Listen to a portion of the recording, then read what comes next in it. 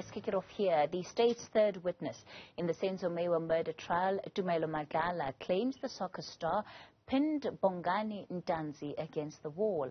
5 men accused of killing the former Bafana Bafana and Orlando Pirates captain during an alleged botched robbery back in 2014. Ntanzi is accused number 2 in the matter. Mr. Madlala, if you can perhaps state or inform the court who is this person that made you uncomfortable. Yes,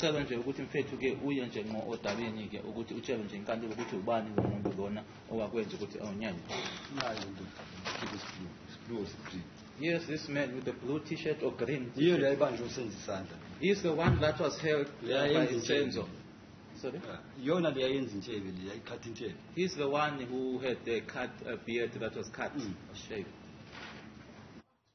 Madlala denied allegations by a defense lawyer that there had been an argument in the house before Meyiwa's death. It follows claims that Meyiwa, Longwe Twala, as well as Zandi and Kelukumalo were fighting when the gun went off. I put it to you, Longwe came in the house upset.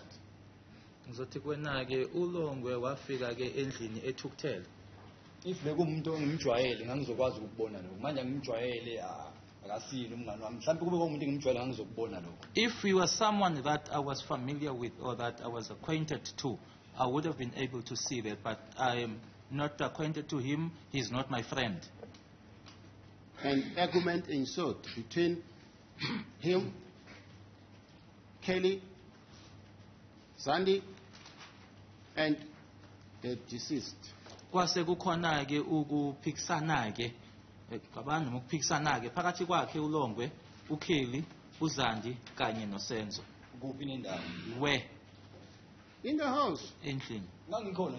I was in the house. I never saw it. I further put it to you that in that process, that is when the gunshot went off.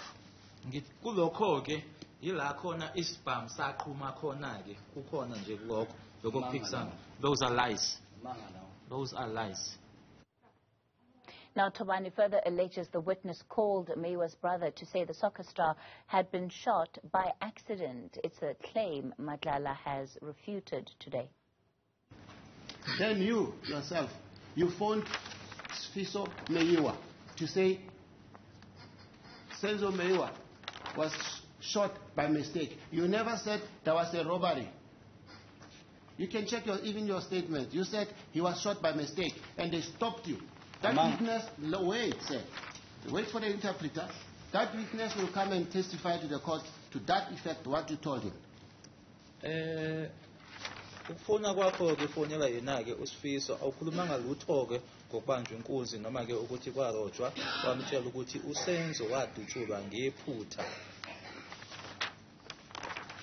uSifiso ngamfuna ngathi sekudubule kuSenzo angikaze ngithi wadubule ngephutha uSenzo ngamfuna ngamthe sekudubule kuSenzo la wangibuza ukuthi ngikuphi ngathi ngiseGoli because wayengazi ukuthi ngingala.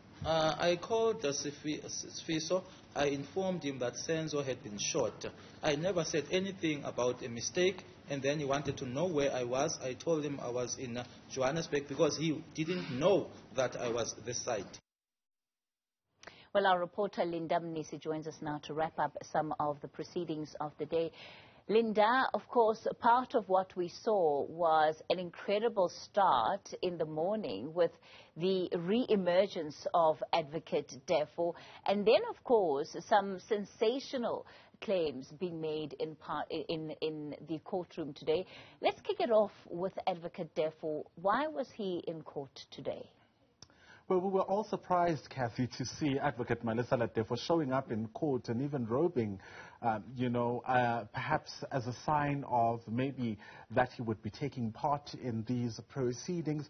But it became clearer later on, just before the start of the proceedings, that he was there and wanted to see the judge and asked that, the other legal representatives join him in chambers as he was going to see the judge. But Advocate Mshololo telling the court that, in fact, they disagreed with him wanting to see the judge, and that is when security was called, because at that time the judge had not, come out to, start the proceedings. So it was a surprise visit, but also you'll remember that tomorrow the Pretoria High Court will be handing down a judgment in his RPC matter. So that did really raise questions around why exactly he chose today to show up in court. Seeing the judge about what, Linda? What did he have to discuss with the judge, and could he not have set up a different meeting outside of this particular trial? Because that seemed to have caused a great deal of confusion, especially because he was fully robed. Yes, especially because he was fully robed, Kathy, and the state saying that what he informed them was that he's coming here or coming to court in his capacity as watching brief for docket 375. You'll remember that he's representing the Meyiwa family, Senzo Meyiwa being one of the people that is representing in that particular case. So it seems as though his issues were not, he did not succeed, because the judge even went as far as saying what happened really was uncalled for because he waited, and that delayed the start of the proceedings this morning. Well, it wasn't the only sensational thing to happen in court. If anything, it was a part of the allegations that would come out of the defense that in many ways paints a picture of the kind of argument that the defense is going to be building its case around in terms of what it says happened on the night Senzo Meyiwa was killed. Yes, and it seems to be putting this version to, the witness, Tumelo Madlala, who also happens to be the close friend of Senzo Meyiwa, in saying that, in fact, there was an argument that took place prior to, the gunshot going off, which ultimately, as we know, killed Senzo Meyiwa. But Tumelo Madlala is disputing that, saying there was an intruder. You would have seen earlier on him being asked to identify one of the intruders who came into the house. And it was quite interesting looking at, the description that he gave yesterday of the intruder, who also carried a gun, and his, identification or pointing out of the second accused, because he did mention that, the intruder had dreadlocks, the intruder was short, he also had big eyes. But I think those are issues that will then be later ventilated during cross-examination, because if you look at Bongani Ntanzi, he's slightly taller, right? But of course, those are issues that will be ventilated during cross-examination. It's something that the lawyers did not want to let go of in court today, because they immediately questioned the admissibility of that evidence and of that doc identification by this witness. Yes, indeed, because you'll remember that Tumelo Madlala revealed that previously he was taken for an ID parade, and in that ID parade, what happened there is he could not recognize anybody really who entered the house or any of the intruders. And then secondly, he then went for the description of this intruder, where he gave this description that I gave you. And ultimately, Kathy, what the defense is arguing is that procedurally it is flawed for the state to now come and want to do a doc identification when they've not laid the basis. They did not conduct an ID parade previously on the 5 men. So on what basis are they then coming to court to ask for a doc identification? Because then they need to match what the witness is saying with what they have. I put it to you that you were given money after you appeared in a Netflix documentary. Ngithi kuwena-ke wanikezwa imali emuva kokuthi-ke wavela-ke kwi-documentary ka-Netflix. Ngizokuvuma lokho, angikuphiki. Leyo mali kangasiyo eyokuthi ya-Netflix, and kunezinto engazisayini. Abatshela ngesikhathi sami ukuthi isikhathi sami lesi. So kumele ninginike imali. Okay. That I'm not going to deny. I was given money indeed.